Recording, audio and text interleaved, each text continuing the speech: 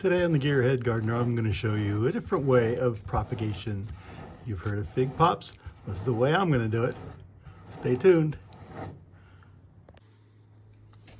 Okay, today is the first day of winter 2022, and I was just getting ready to pack everything up and close everything off and let everything just go to sleep for a little while. And I thought, I have another set of projects that I wanted to do. This is my rendition of the fig pop. So if there's something you're interested in, let's get started. Here's a conventional way of making fig pops. I mean, real simple. Skinny little baggie. These happen to be food saver bags that I cut down and sealed. Label it. Okay, I've got my cuttings. Just gonna set that inside. Right. And then I'm gonna put a little water in it, either through the bottle or with the squirt bottle, squirt a bunch of water, start it off damp. And I'm gonna put just like 1 or 2 holes at the bottom. Right, so that's just your regular fig pop. And it'll root like that.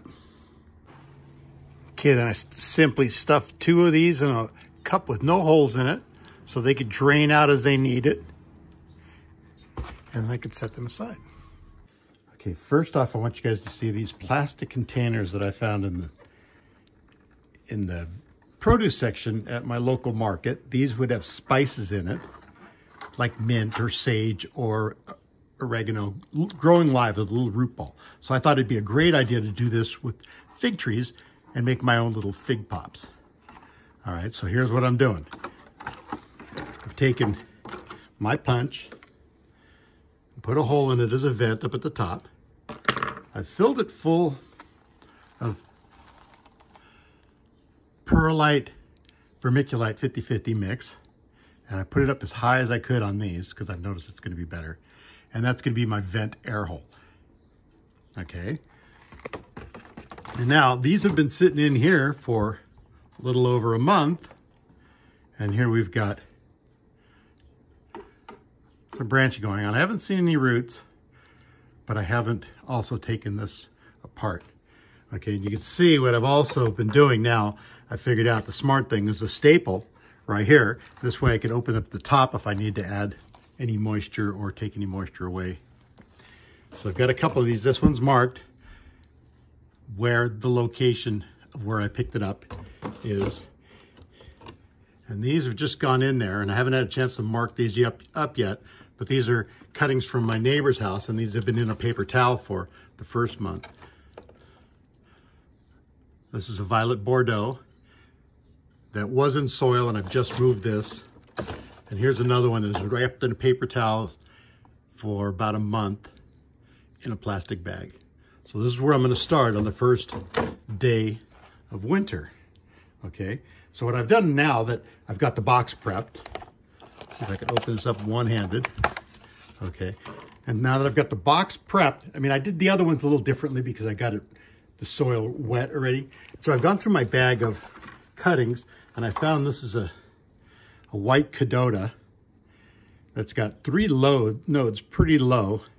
So I've made a couple of scars in it, and that's actually going to sit inside here. I mean, it's better when the substrate's already wet. And then I'll be able to close this off like so.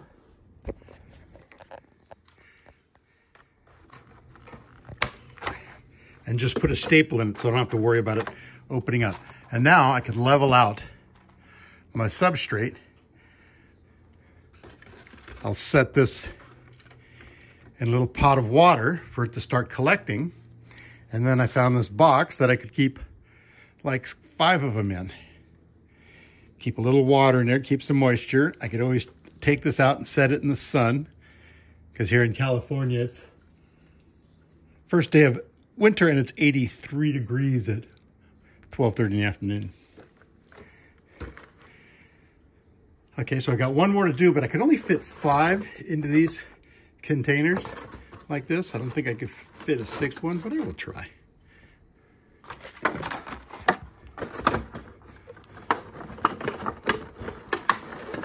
yeah, I'll be able to pull it off. Okay, and those could sit on a shelf where they're going to get some sunlight. I can move them out to bright sun like I wanted to. I could put them under the grow light and then just keep an eye on them. That's it for this one. Just a very short little video on these. All right, all 6 boxes are going to fit in there. So I'm going to go ahead and stick one more and then get these all labeled. I went through my collection to look for the very last one, and I found this Brooklyn White, and as you can see, I got 2 sets of nodes that could be below soil line, maybe even 3 when you look at this node as well. That could be below the soil line. So this time I've set it into place, and I'm just going to fill it this way.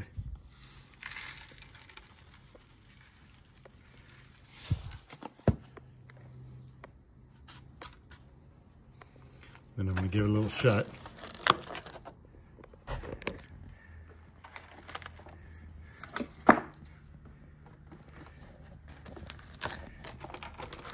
And staple it closed.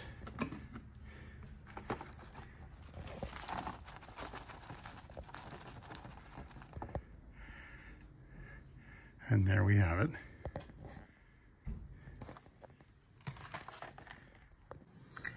All right, it's labeled Brooklyn White. As you can see, I got 3 nodes under the soil line. And I'm just gonna wedge this guy in here. How did I have that? Okay, like I said, I'm gonna wedge it. So I have all 6 of these in here. And see, the beauty is that I can come in here now, not one-handed, but I can come in with my squirt bottle